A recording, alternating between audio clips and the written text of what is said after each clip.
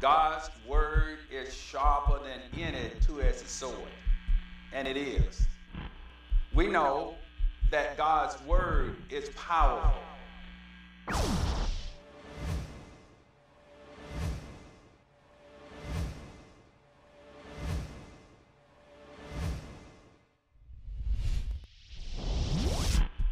God's word changes lives. It changes lives. Verse number 32, Ephesians chapter 4, even as God, for Christ's sake, has done what? Forgiven you. Lord help us. So Paul, he's talking about this invisible enemy, isn't he? This invisible enemy. These, of course, we know something else about this invisible enemy, Satan.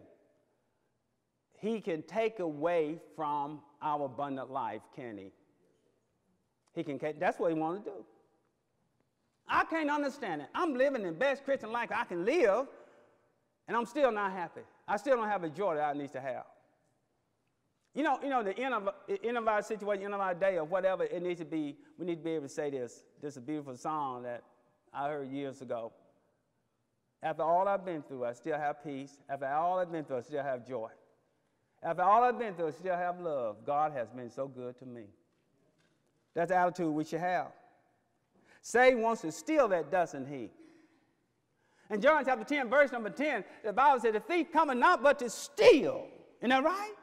And to steal and kill and destroy. But he said, I come that you might have life and have it more abundantly. He wants to take your abundant life away. But you know what I've committed to do? I've committed to enjoy my life all the way down to the last drop. Like Martin Luther King said at one point, you can't run, walk. Can't walk, crawl. Can't crawl, move something. As long as God gives me breath, I'm going to be moving something. And I'm not going to be moving it for Satan. I'm going to be moving it for God. I'm not going to be moving it for the invisible enemy, but I'm going to be moving it for my God, which is in heaven. The Bible says in John chapter 4, verse number 24, God is a spirit, and they that worship him must worship him in spirit and in truth. I want you to notice some things here as we look at putting on the whole armor of God. Here in Ephesians chapter 6, verse number 13, wherefore take unto you the whole armor of God, that ye may be able to withstand in the evil day, and having done all to what? Stand. He keeps talking about standing 4 times. Look at the next time. In verse number 14, Ephesians chapter 6, stand therefore, having your loins girded about with truth, and we talked about that, the belt, and having on the breastplate of righteousness. We're going to have to stay righteous, right? And your foot shone with the preparation of the gospel of peace. Now, keep in mind, it doesn't say put on some flip-flops.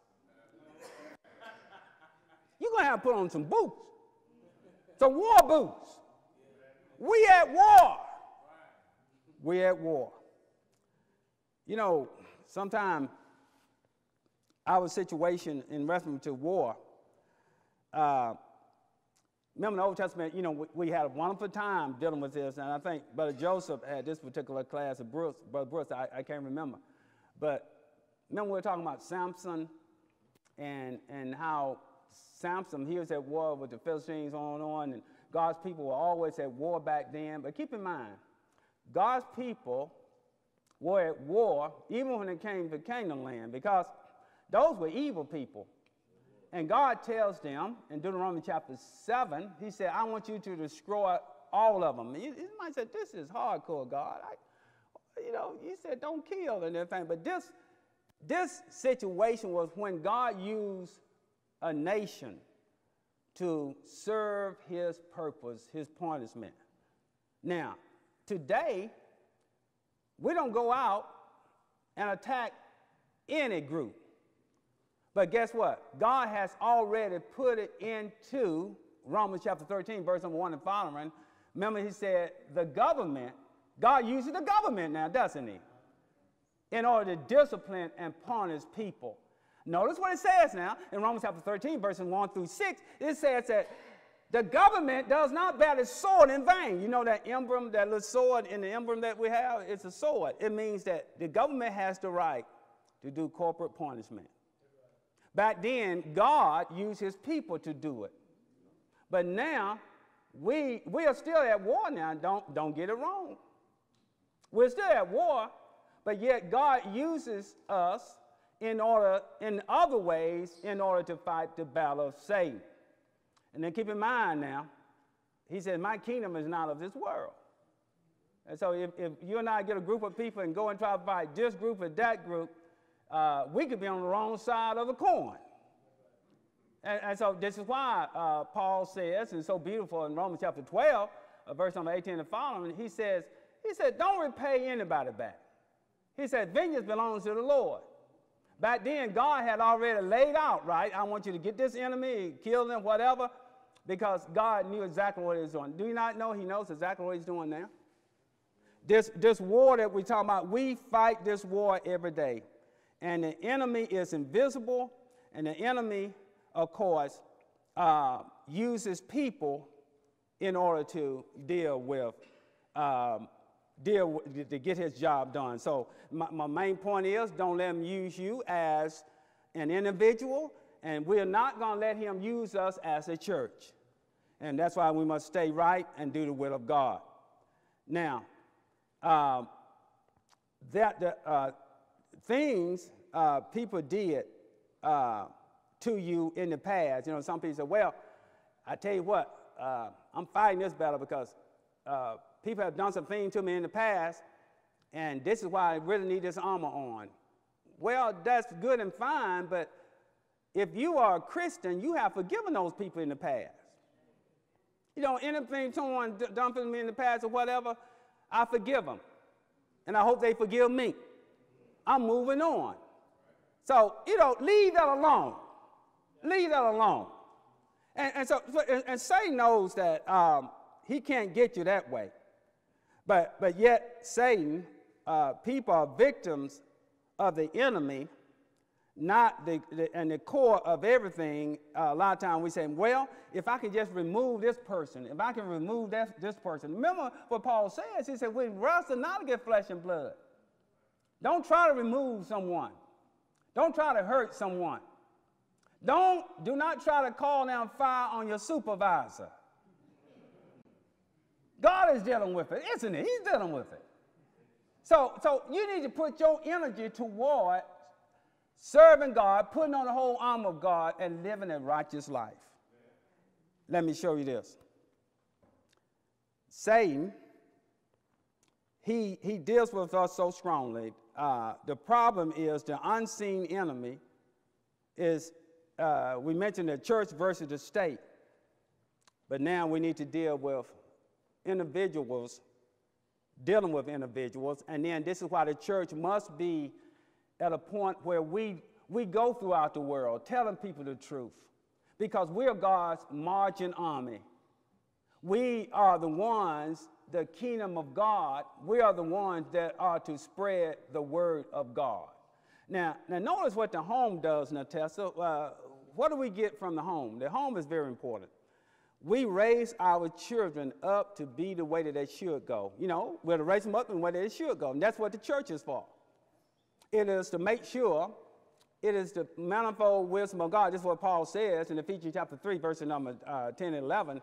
It is God's manifold wisdom of God, God's best idea. His son is summed up in the church. What do we do? See, this is why, if you're not growing in the Lord, you need to check yourself, because you ought to grow in such a way when trials come, when the invisible enemy comes upon you, you'll be able to stand.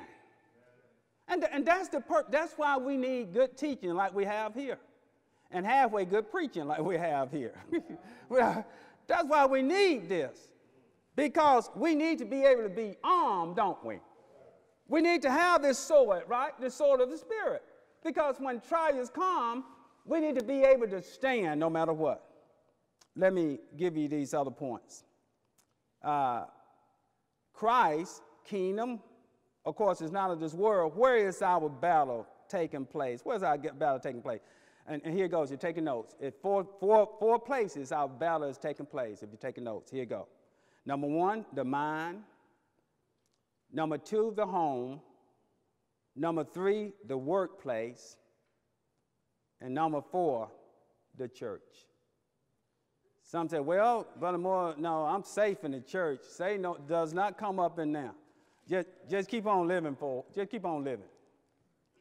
Keep on living. How does the battle takes place in the mind? In Ephesians chapter 4, remember we mentioned earlier that we can be bitter toward one another, right? That's a fight, isn't it? We need to put on the whole armor of God. We need to be kind in Ephesians chapter 4, verse number 32. So the battle is in the mind many times.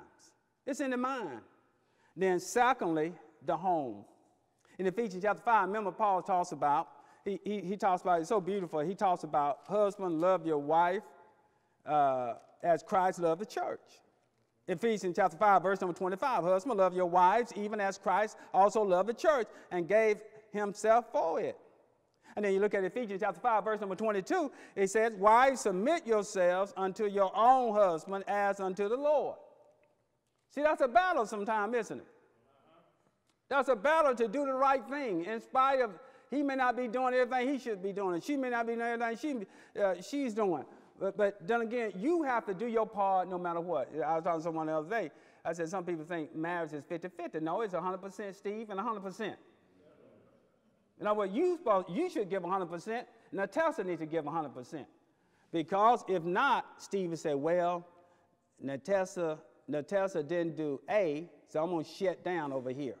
She didn't do B, so I'm going to shut down over here. She didn't do C and D, then all of a sudden Natasha looks at him, she starts shutting down. If everybody shut down, won't nothing get done. Same with the church. You know, that's a battle even in the church, right? Well, ain't nobody doing much up in there, and I'm not going to do anything. Don't worry about that. Just do your part. Because in the end, we're all going to have to stand and give an account. Isn't that right? To the Lord. So, see, sometimes things don't get done because people worry about the other person. And Satan, that's how he works, right? That's his infrastructure through our minds. And then our home right here where, you know, if the wife's not submitting herself, you know, and the husband, the head of the house, and lady said, she asked Brother Keeper, she said, what if my husband's a crazy head? He said, well, you married that crazy head. You just got all that crazy head. That's why, remember I said earlier, marrying the Lord, right? Because that devil is something else. Now, okay, you got the mind, you got the home, and next you got the workplace. In Ephesians chapter 6, look at Ephesians chapter 6, verse number 5. It says, servants, be obedient to them that are your masters according to the flesh, with fear and trembling in singleness of your heart as unto who? The Lord. Not without service as men pleasers, but as the servants of Christ, doing the will of God from the heart. That is, right? And with good will doing service as to the Lord and not to men. So this is why God knows everything you do. Well, you know, I just been working hard all those years and don't nobody appreciate me. God does. God sees everything, doesn't he? And he is a rewarder of them that diligently seek him. You must be careful about that. Do not quit. Don't faint. In Galatians chapter 6, verse number 7 through 9, he said, be not weary of well doing, you will reap if you faint not. So you're working unto the Lord, even as a housewife. If your husband does not appreciate you, don't worry about it. God does. He does, and he sees everything, doesn't he? And then so that's the workplace. You got the mind. He deals with the mind. He deals with the home. He deals with the workplace. And then he deals with the church. The church is so important. Look at Ephesians chapter 1. Look at Ephesians chapter 1, verse number 21. The Bible says, for above all principality and power and might and dominion and every name which is named, not only in this world, but also in that which is to come. In verse number 22, Ephesians chapter 1, and has put all things under his what? Feet. And gave him to be the head over all things to the church, which is his body, the fullness of him that filleth all in all. And this is why if you looking at this program from afar off, you're not here, I want you to know that Jesus only has one church. He died for one church, one body. And here he says the church is the body. In the same chapter, look at Ephesians 4. Look at Ephesians 4, verse number 1. He says, Ephesians 4, verse number 4, he said, there's one body and one spirit. Okay, the body is your church, so there's one church. In Romans chapter 16, verse number 16 and 17. Salute one another with a holy kiss. The churches of Christ salute you. So there's one church, one body, and one spirit, even as you are called in one hope of your calling. And one Lord and one faith, one system of faith, and one baptism, one God and Father of all, who is above all and through all and in you all. Paul is saying here, now, Satan, he will work through the mind, he will work through the home, he'll work through the workplace. Lord help us, he'll work through the church. But you know what he keeps saying? He said 4 times, stand. The enemy will try to remove you from your standing position. He'll try to remove you from your standing position. Matter of fact, those that have wrestled, I'm sure Brother Davis have wrestled one time or two, and you get your little stance, don't you? And that the other person, and the opponent, is trying to move you from your position. And God is saying, don't let them do it. Don't let them do it. Just continue to stand. So this word scheme, the wiles of the devil is, he is a created being. Notice this now. He is not so bad as people think he is. He is a created being. In 1 Peter chapter 5, verse number 8, he is as a roaring lion. Similarly, he's not so bad. And God is in control, isn't he? And that's why Jesus said, get you behind me, Satan. Because Satan was using Peter, right? To hinder him going to the cross. And sometimes Satan can use your children, your spouse, your friends, even some of your best friends, Satan can use. And later on you find out they were not so best at all. Satan is he's a created being. Now notice this, he can't do everything. I know he has influence because y'all see which way the world is going, but he does not know everything about you. God does, doesn't he? He does not know. This is why he didn't know everything about Job. He thought he could get Job, didn't he? But God knew, didn't he? He used everything. Well, you just take those old toys from Job, the toys you have given him, and Job would curse you to your face. You wonder sometimes, this is why relationships are kind of rough, even when you're dating. Some of y'all wouldn't know about this, but when you're dating, you don't know the motive of these people. But God knows the motive, doesn't he? And you know what I urge you to do? You just keep your motives right, and God will work it out right. But see, Satan has motive, doesn't he? But Satan does not know everything about you. He did not know Job would stand no matter what. Nor Satan has all power. He's a deceiver. He wants you to think he has all power. Tell Jesus, just bow down and I'll do this and I'll do that. Satan doesn't have the power to do all that. And that's why it's almost like so many people get caught up in the Hollywood scene of wanting to be a star. And you all know how many people really make it, right? And then the people that do make it, you don't know what they went through to make it. And you don't know how Satan used them to make it. And that's what Satan wants to do. Satan wants to do the same way like those producers do. Well, if you let me be your agent, I'll do this and I'll do that, and you'll be a star and everything else. And they don't even have that to give. You want to bypass doing the right thing, and that's what sin is. It's missing the mark, isn't it? It's crossing over. A few more points and the lesson will be yours. Satan, he has these 5 primary areas that he deals with us. Here's some primary areas that deals with us if you're taking notes. Satan wants you deceived. In Genesis chapter 3, verse 1 through 6, he deceived Eve, didn't he? He deceived her. He wants to deceive you. And that's why everything glitter and gold. Y'all don't hear me, do you? God looks at the heart, doesn't he? He will deceive you. And when it sounds too good to be true, it probably is. And then he wanted Eve not to honor God. See, when we sin, most of the time, it's when we start disrespecting God. And so there's action, there's action versus honoring, and we must honor God. Then also we see, and this is upon the first one, Satan wants to deceive you.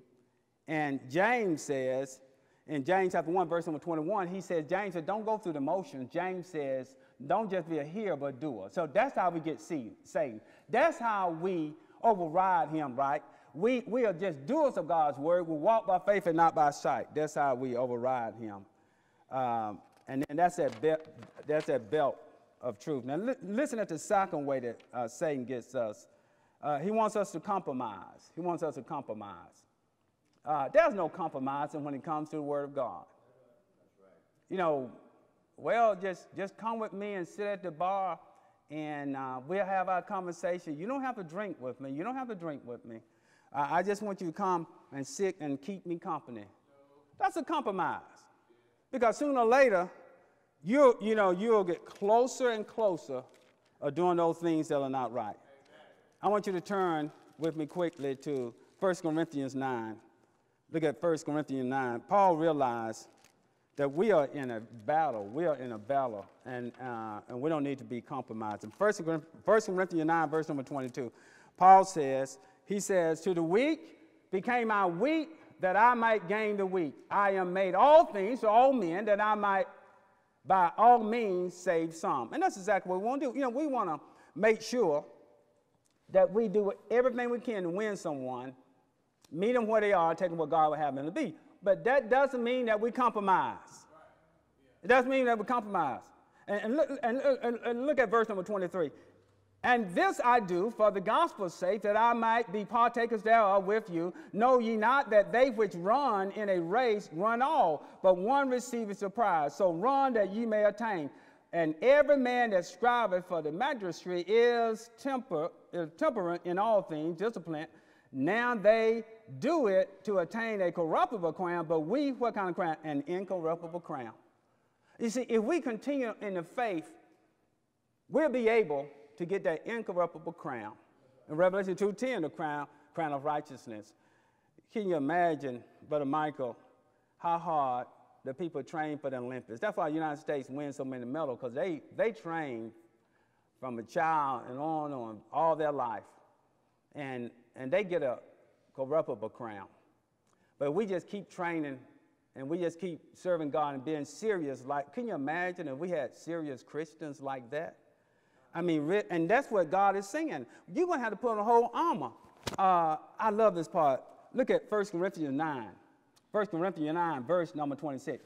I therefore so run, not as uncertainly, but fight I, not as one that beateth the air. In other words, Paul is saying, I'm not just shadow boxing.